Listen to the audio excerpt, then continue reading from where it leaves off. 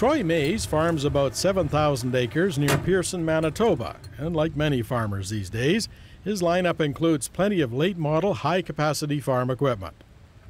But right now, he's enjoying a truck built during a time when farms and farm equipment were a lot smaller.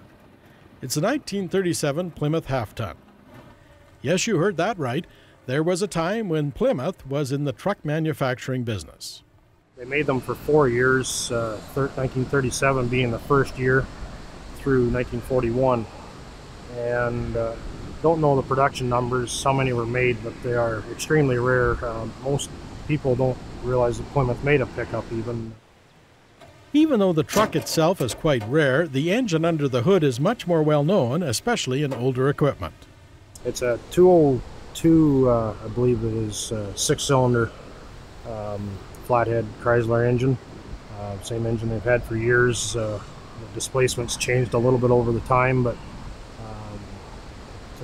3-speed manual transmission on the floor. Mays bought this truck at the Barrett-Jackson auction sale in Scottsdale, Arizona. He was at the sale mainly for enjoyment, but decided to buy a bidder's pass and get in on the action.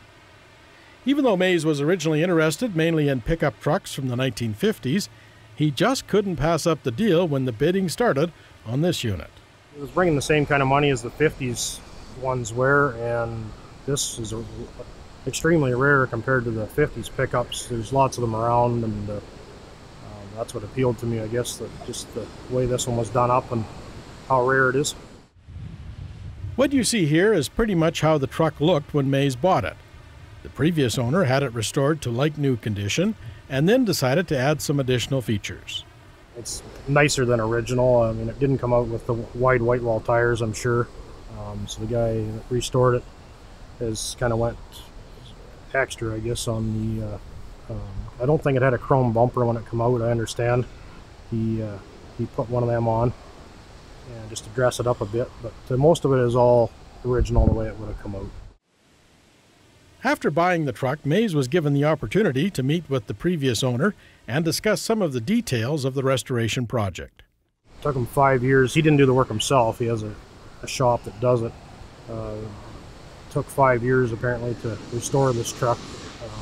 Completely done the powertrain, motor. I got the receipts that went with it. There's over $4,000 spent on the motor alone, just balanced in the whole bit. He declined to say what he paid for this truck, but he plans to get it professionally appraised at some point in the near future.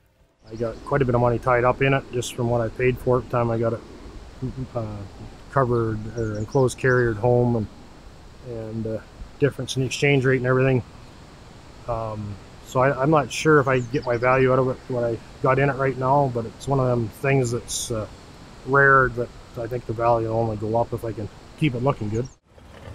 It's been about 2 years since Mays acquired this truck, and he has enjoyed sharing it with friends and neighbors, especially those who are surprised to discover the Plymouth name on the truck. He expects to keep it for a while yet, but admits he might be persuaded to sell it if someone makes him an offer substantial enough to change his mind.